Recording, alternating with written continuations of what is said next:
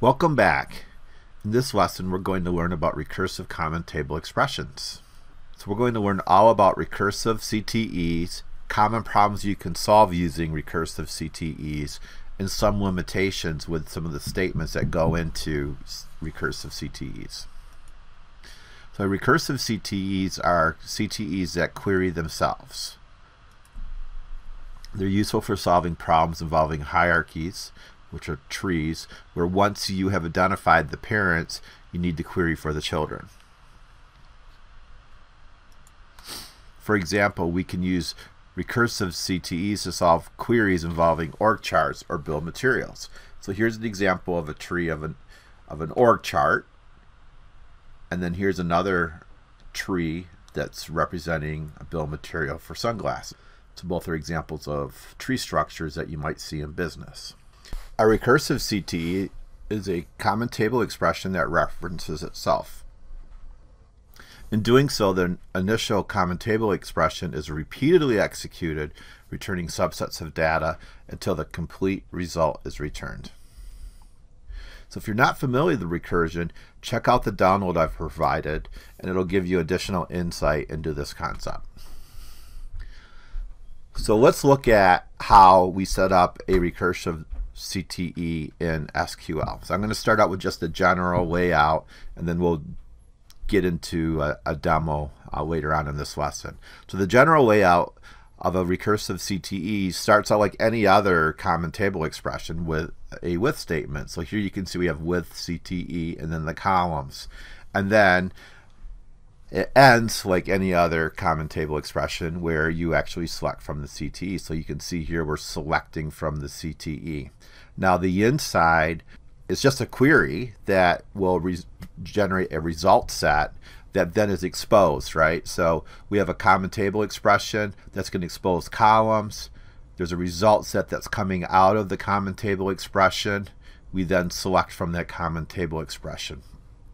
So the magic that occurs is what happens on the inside, because what you're going to see that's happening on the inside is that this common table expression actually calls itself. You see here we have an anchor member and a recursive member. So let's talk more about those. The key difference between the common table expression recursive versus non-recursive is a recursive common table expression has what's called an anchor member and a recursive member. The anchor member initiates the query. It contains what's called the base query.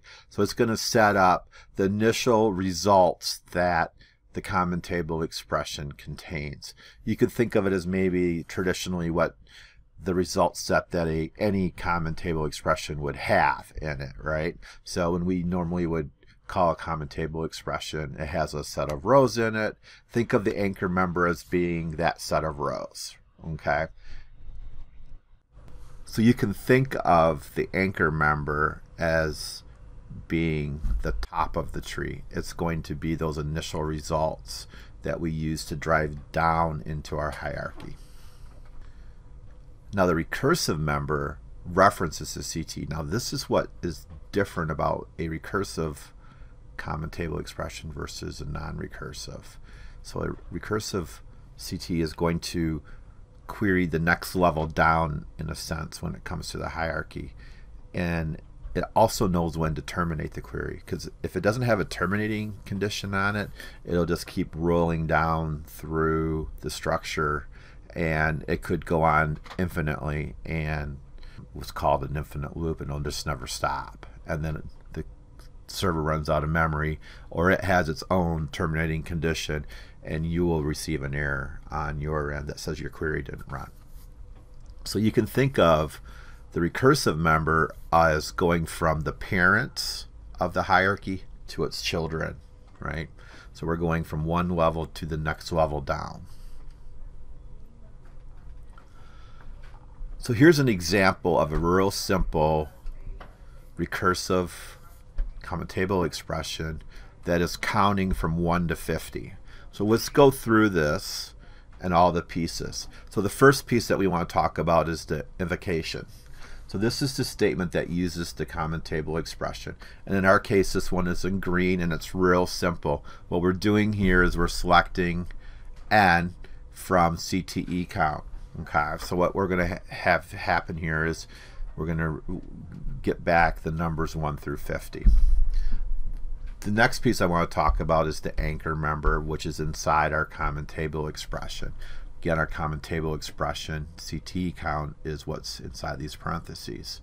And our anchor member literally just is going to return back the number n. So if we just had CTE count as a select statement that returned just the value 1, then when we did a select n from CTE count, we would just get back a 1. It would come up 1. But that's kind of boring, right? We're doing a count. So the really cool part about the recursive Cte is that it has a recursive member, and that's what is shown in yellow. And the recursive member is that portion of the query that will repeatedly execute until no rows are returned. And so the results of each execution will be unioned with the prior results at the end of the execution of the entire query. And that will occur after the termination check. So how this works is our recursive member will essentially select n plus 1. So essentially it's getting n because it's getting itself. So it basically selects from the CTE, and since the anchor member was 1, it gets 1 back, and so it's going to select n plus 1, which is now 2 from CTE count, right? And so now it basically it's going to go, well, it's 2 less than 50, and it is. So then it calls itself again, right? Is 2 less than 50, yeah, so n plus 3, 3 less than 50, and so on. So this is kind of looping through and generating a result of n until we get to where n is greater than 50. And at that point, this select stops. We hit our termination check, and we now have a whole bunch of results. In our case, each result set is a 1-row result set, and then we union them all together. Okay, so there's going to be 50 of these little sets inside this run we just did, and what we get back is a single result now of rows, and the rows will be in order 1 through 50. So let me show you this in terms of a flowchart. So how this would work in terms of recursive flowchart is that we start our query, and then we query our anchor member. And remember, the anchor member is executed only once. So in this case, this is where we were calling, n equals 1. And then we query the recursive member. And the recursive member in our case is where we're essentially adding 1 to n, right? So we execute this until the termination check is false. So we're going to come down and we're going to go, hey, is n less than 50? And as we continue through, we're going to go, is the termination check okay or not? So we're good. So we keep rolling through. We add to our query and we move through. When we have a bad termination check, we do our union of all our results, and then we turn the result set. So let's go check this out in a demo.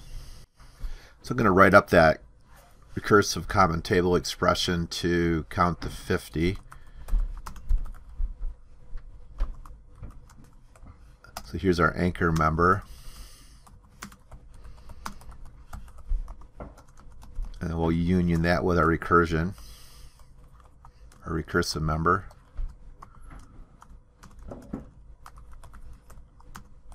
So we'll add 1 to this. And then the magic here is we reference our common table expression, and of course we got to make it stop, right? So we'll say less than 50 and end it.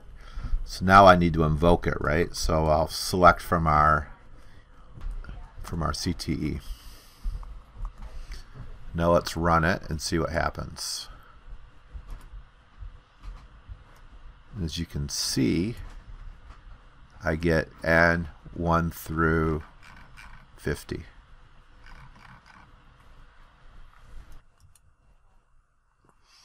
So one thing that we might want to do is count by 2s. So how can we do that?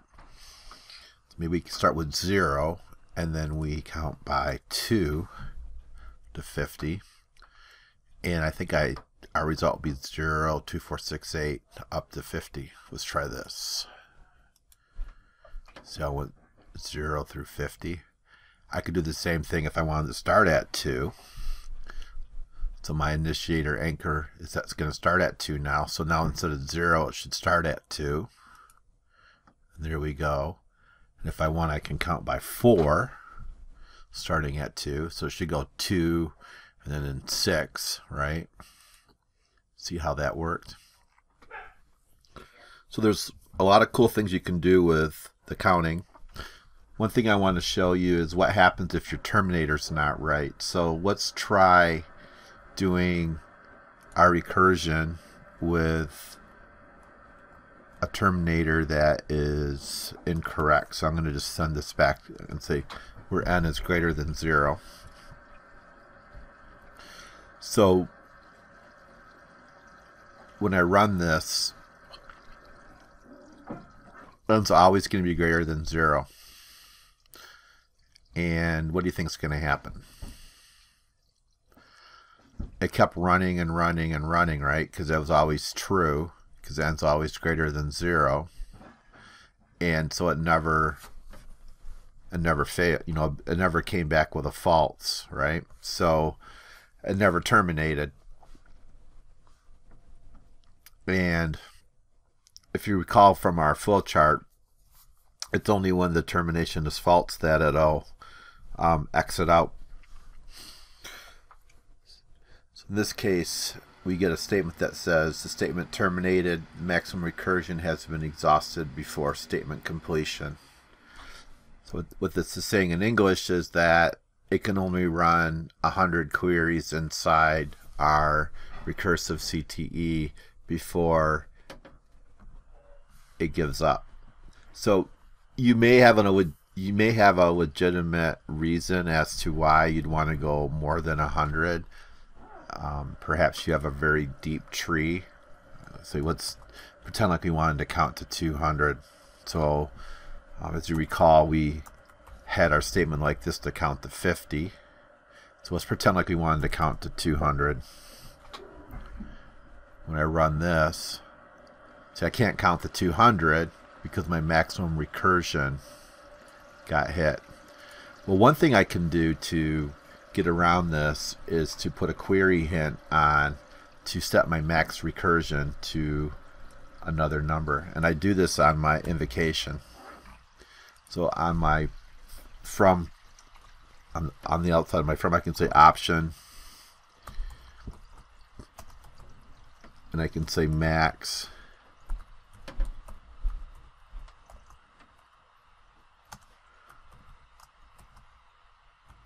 So I might say here, I know that I'm going to have counts that are going to go up past 200, so I could put my max recursion to 250.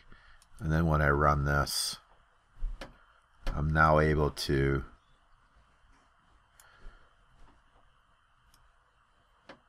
get my counts up to 200. Just be aware of using the option. This is not fix bad queries. Just this allows you to go deeper into your tree. If your query is bad, your query is bad. You need to fix it. Just use option to allow you to expand the search that your query is performing, not to overcome a poor query. Hopefully now you understand the mechanics of how a recursive query works. So I would recommend working with the basic query to really understand the fundamentals of how the recursive Cte works, and then from there you can branch out, because we will be working with more complex recursive common table expressions in the next lesson, specifically with bill of material, and it's going to be really important that you understand the fundamentals before going into that. So before we wrap up, let's talk about some recursive common table expression guidelines. The first is that you need to have at least one anchor in recursive member. The second is that the fields and data types between the members must be the same. I think that makes sense because we're dealing with a union, right? And remember, in unions, the fields and data types need to be the same. And the from clause can only refer to the CTE once. That makes sense. There's some clauses that are not allowed in the recursive definition.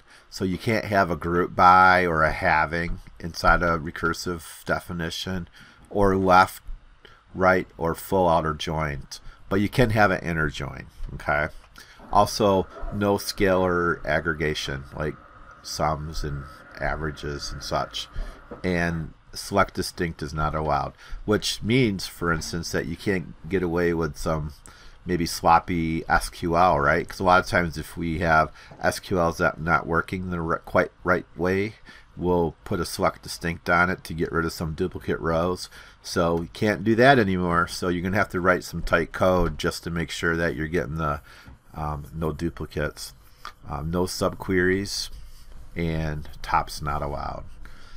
In this lesson, we learned about the main parts of the recursive common table expression, the general syntax that's allowed, and some of those clauses that aren't allowed within the body of the definition. And again, if you have any doubts over how a recursive Cte works, I would go back and look at the flow chart, the different parts of a recursive Cte, and then the handout that I'm providing. And also ask questions in the class discussion, and we can help you out. So have a great day. Oh, forgot one last thing before you have a great day. Take the challenge at the bottom of this lesson and reinforce everything that you learned. And then after you did that, you can have a great day. But you can have a great day taking the challenge too. It's all fun. So anyways, enjoy yourself, and I'll see you in the next lesson.